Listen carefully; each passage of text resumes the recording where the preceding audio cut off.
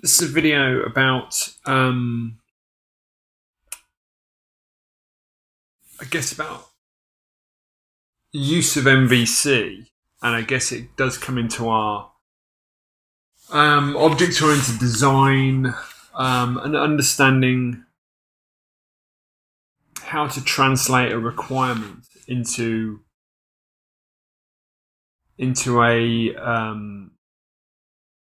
something that we actually code, and knowing kind of how to, the most appropriate ways of doing that. And what I've done is I've copy those. What I've done is I've set up this combination of a model of a controller and a view. So we've got the kind of an MVC setup here. So our model class is just a person, and the person has two locations, and each location is a string. So location 1, location 2. We have a controller that, in this case, will just save the details of the person, and effectively that just persists it to the database. It takes an instance of the person object, persists it to the database, and then returns the edit person view. And then we've got a view here that would essentially be our edit view, which just shows the two location inputs in it and a submit button. So obviously this is very, very minimal, and in reality you'd have a lot more than this, but I hope it's going to illustrate my point. The guy behind the Symfony framework, Fabian Potencia, did an absolutely brilliant tutorial on frameworks in general. Why use a framework? What's the purpose of a framework? And there's a danger that if we just use frameworks like Symfony or like ASP.NET, MVC, things like that, we just use them and we think that's programming, and actually we don't need that framework to program. The framework is there to solve, is there to make repetitive tasks and projects that follow a particular pattern easier to implement by modularizing things, encapsulating things, making things that we do often easier to implement, making our code more reusable. But ultimately, if we don't use that framework properly, and if we don't use the pattern properly, then you kind of might say we may as well not use it. And so one of the examples here is we had a requirement, a request, to say that we wanted the user to be able to set a property on the person to say that location 2 should essentially just be a copy of location 1. This is slightly, I've renamed this from the actual specific thing to make it just slightly more generic, but essentially you've got two fields, and the user is going to select and say, actually, I want both these fields to be the same value. And so the requirement, as described, was to put a checkbox on the form to essentially copy the data from one field to the other. But this was something that needed to be persistent. So we should remember the fact that these two fields are to be kept in sync. So when we then come to do that, the first part of it is quite easy. We have our view here, and we put a checkbox on there. But then we need to do something with that. We need to do something with that with the value of that checkbox. So if someone ticks that box, what does that mean? And I guess we've got multiple options here.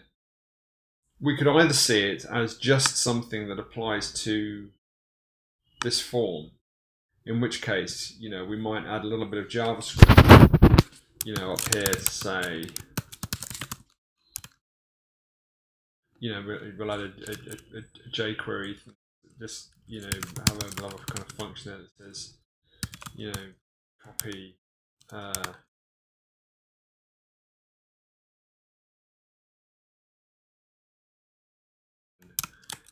so location 2 equals location 1, for argument's sake, and then we'll just something like a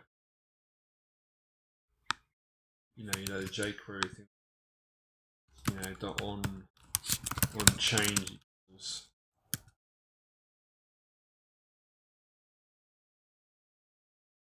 changes it, but if that's actually be on location one dot on change, and then do some if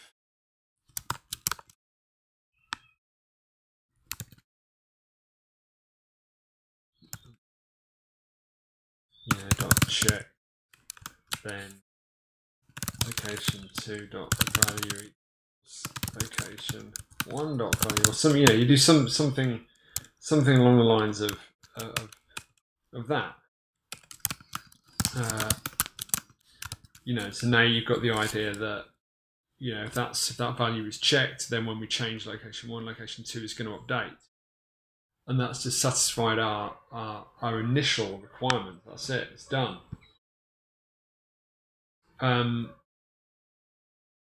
Or at least it's done in terms of kind of getting that to change. The fact that we want that to persist means we need a value here that we're going to store. But again, so now we've got a copy of we've got that value for this checkbox stored as part of our model.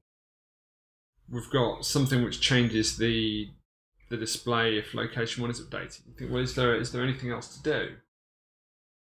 We then had a challenge whereby these values, this location 1, location 2, actually get updated elsewhere as well.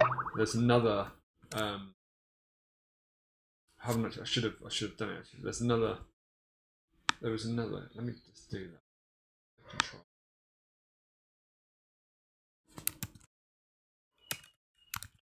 Let's call that activity control.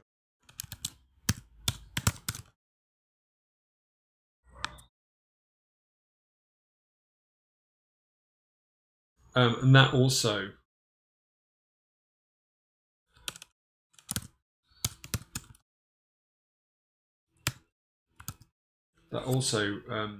allows you to edit details about the person. In this case, specifically, it allows you to edit location 1. So we've got a view. Let's move that down. Let's give that another.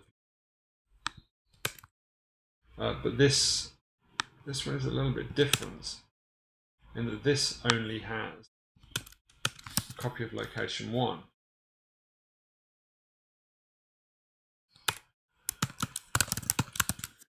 It only has a copy of location 1. You submit that. So now we have a slightly curious situation whereby if we leave it like that, then on the patient screen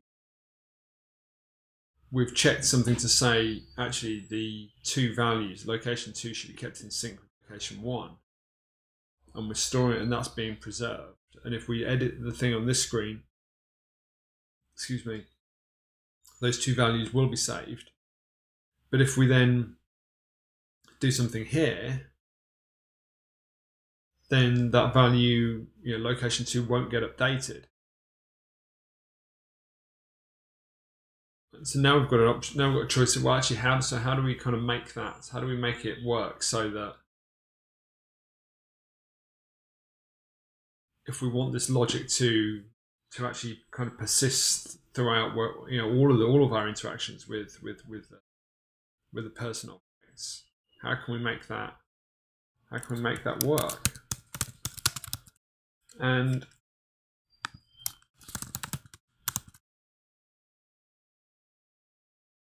there are two ways of doing that. We can either go into here and we can say, well, if person dot copy lock1, just say for the moment equals true, then person dot location 2 equals person dot location 1. Do that. But if we do that, then we've now got to copy that same code and put it in the activity controller. And again, that doesn't feel... we do that, but it kind of feels like, we're not...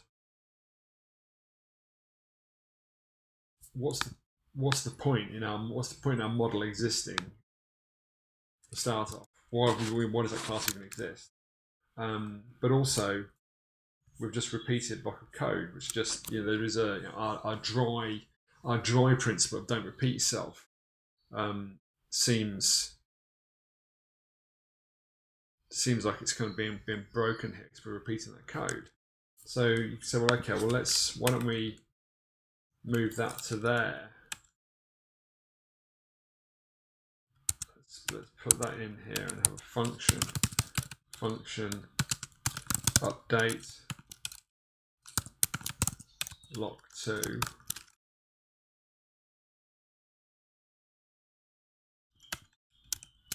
And we can say if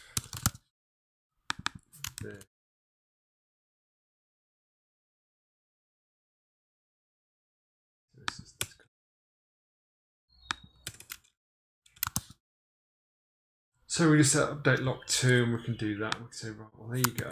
Now we've just made it so that our code, we're kind of repeating.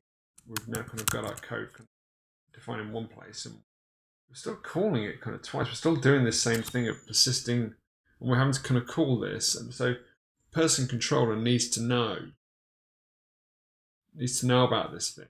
It needs to know about the inner workings of the person object. It needs to know that there's a possibility that we need to check this.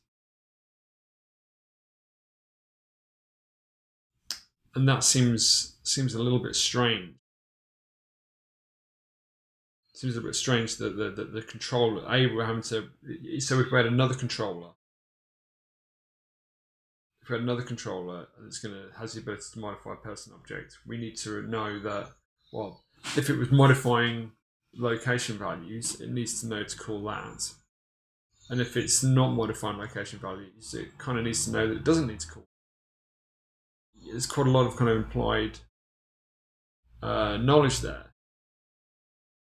It just seems a little bit sort of strange. So you think, well, actually, why don't we, have our,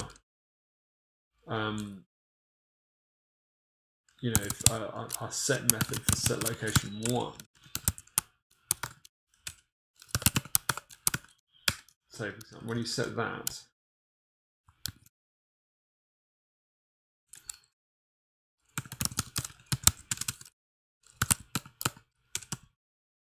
if you just do that, that was your setter for location 1.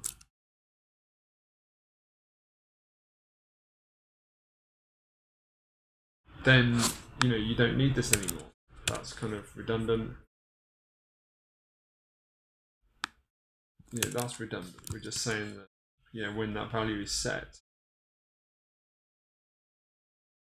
it just magically happens. And now that logic about sort of setting about the relationship between location 1 and location 2 based on this other value is now encapsulated within our model. Our controllers don't need to know about it. The view knows about it there but that's purely from a an aesthetic perspective, you could get rid of, you could still, if you wanted to, you could now comment that out. And you know that the integrity of the data, the integrity of our data is still going to be right on the server. Though, actually, just one last thing. You would also want to have a setter for location 2 that says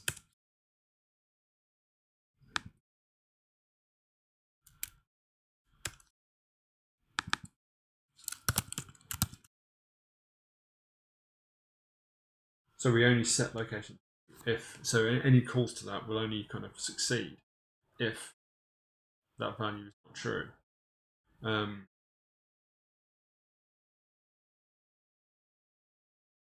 So now having kind of, you can get rid of that JavaScript. That will still, it won't look nice from a user perspective because they'll update, like if that box is checked and they update location 1, location 2 will still have whatever value it had before. It's only when you save that you would then, these values will get updated. So, you still keep the JavaScript purely from a, making the display look nice and making the system kind of nice and kind of usable and fluffy for the user. But the key thing is to get that logic into the model. If the logic is in the model, then we keep our controllers nice and thin, which is what we like. We like thin controllers. Our views do exactly what they're supposed to do. They just display stuff and make displays work nicely. And our models pick up the heavy lifting. That's where we want to get to. And that for me, we're using MVC correctly. We have models that contain our business logic. We have thin controllers. We've satisfied our dry principle of not repeating ourselves. And we've shown good object-oriented design. And I feel like this would then make this code then kind of more, sustainable. Someone coming and reading this would know what was going on. They'd know, when you look at the classes, you can see what they're doing. It's clearer what the classes are actually doing. And that kind of process of going through and thinking about where the code goes and what the implications are of putting the code in different places should be followed through for every decision that we take. And obviously that's difficult when you're working with legacy code. It's also difficult when we've got model classes that are being automatically generated.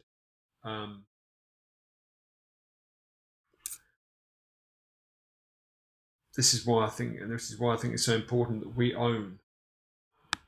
You can own and manage those model files, those model classes. So in the case of the entity framework, that's going down the code first approach. That's it.